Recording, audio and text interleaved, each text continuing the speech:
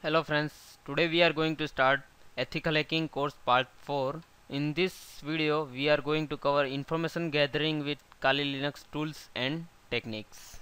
So let's move to course outline. During that course we are going through following steps. First, information gathering. Second, vulnerability assessment. 3, exploiting vulnerabilities. 4, escalating privileges. 5, password attacks. So we playing around their tools and techniques. Let's start with information gathering. One of the most important stage of attack is information gathering.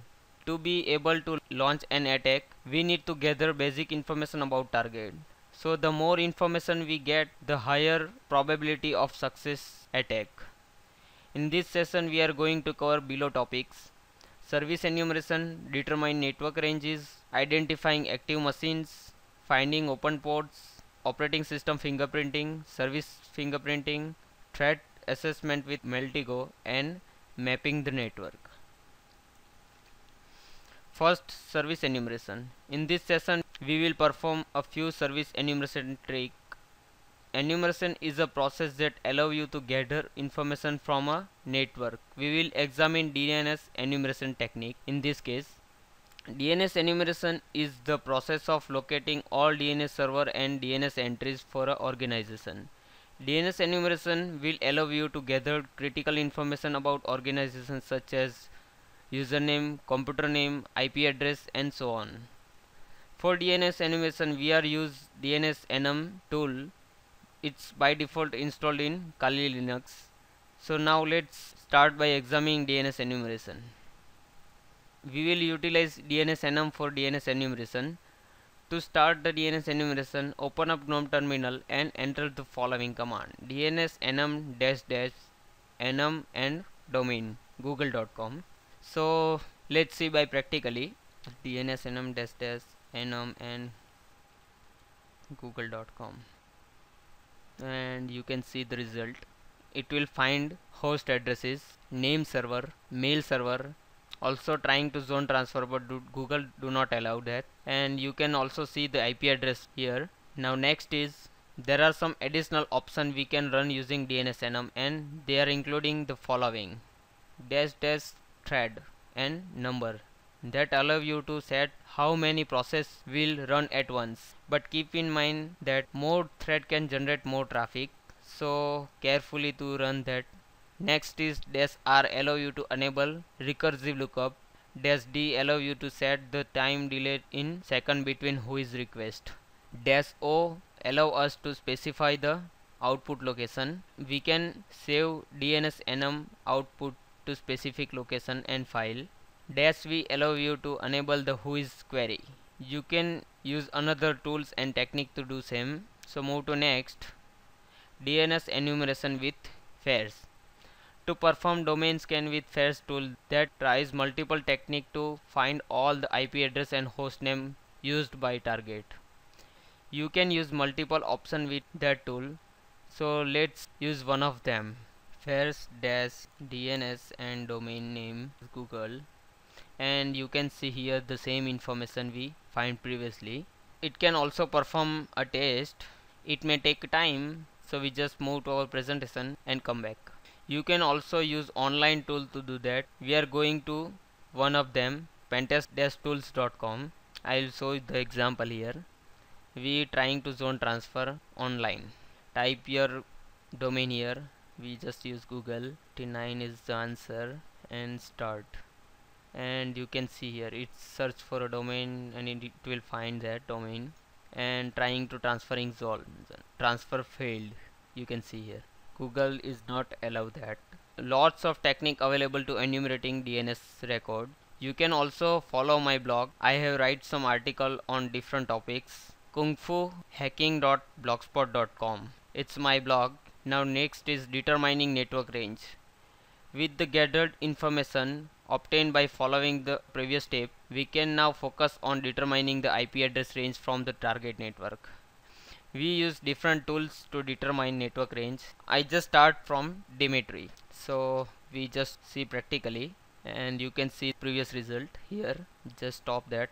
Now Dimitri dash WNSPB and google.com and output to dash root text opt and name the file call result, and it will start our process. You can see here the list of host IP addresses here. We found 29 possible subdomain. Now it will start gather TCP port information, and you can see here the name server here. You can also see the creation date, update date and expiration date. It may take time, so we just move to our presentation and come back. When finished, we should now have a text document on the desktop with the file name result.txt filled with information gathered from target. Next is to see an ICMP netmask request, use netmask tool. So we just use that. Just stop that. You can see the result in text file here. Now move to next netmask test s and google.com, and you can see the IP range here. You can also use different tools from Kali menu. I just show you application, Kali Linux, information gathering and network scanner. You can see the different information gathering tool. Meltigo is another cool tool to information gathering. We cover Meltigo in later topic in this video. So move to next. Identifying active machines. Before we attempting a pen test, we first need to identify the active machines that are on the target network range. A simple way would be by performing ping on target network. Of course, this can be rejected or known by host, and we don't want that. So in that case, using nmap we can find if a host is up or not. So we just perform simple ping scan using nmap dash ping scan to dash sp option and 192.168.198.139, and you can see the host is up and its MAC address. We can also use nping. It's a part of nmap suite which give us a more detailed view. We can use different option with nping, but I just perform simple scan nping and IP address of your target, and you can see here more detailed view. It sends ICMP echo request and echo reply. We can also send some hex data to the specific port using nping. So nping dash TCP dash port 445 dash data and your hex data and your target IP. You can see here. If the firewall configuration between your machine to target that will not receive all of that data, so that trick can be used for bypassing IDS or firewall.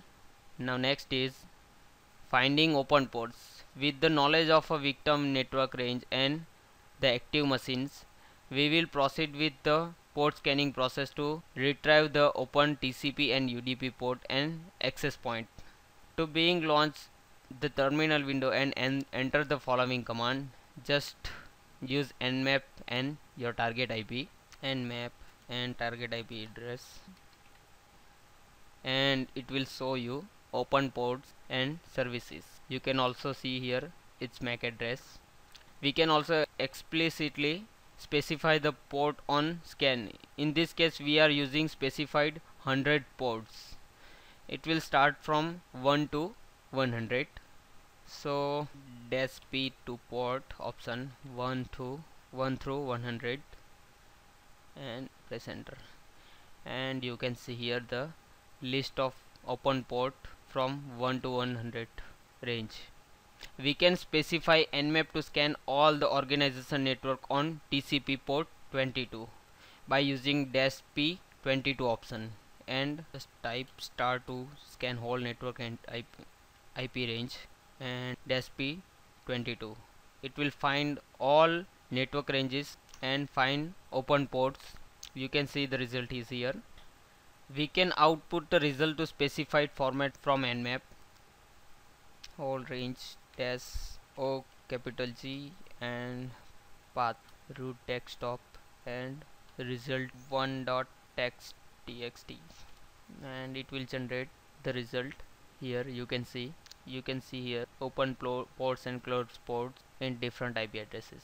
We can also use Zenmap for GUI version of Nmap. I'll show you here. Kali Linux menu, information gathering, network scanner and Zenmap. You can also open it by typing Zenmap in terminal. It will launch your GUI version. Just type your target 192.168.198.139 and select your ping scan, and you can see the command. You can also run that command to your terminal. It will give the same output. We just select instant scan and start scan, and you can see here open ports, services and version. You can also filter by services, FTP, HTTP. You can also see the topology here, also see the scan history here. So that's all about finding open port. Next is operating system fingerprinting and service fingerprinting. In this point of the information gathering process, we should now have documented a list of IP addresses, active machines and open port identified from the target organization. The next step in the process is determining the running operating system on the active machines. In order to know the type of system we are pen testing, using Nmap we issue the following command with the -capital O option to enable the OS detection feature. So we perform that Nmap with capital O option and your target IP address, and you can see the operating system detail here. You can also see the open ports and services here. Determining the service running on specific port will ensure a successfully pen test on the target network. It will also remove doubts about resulting from the OS fingerprinting process.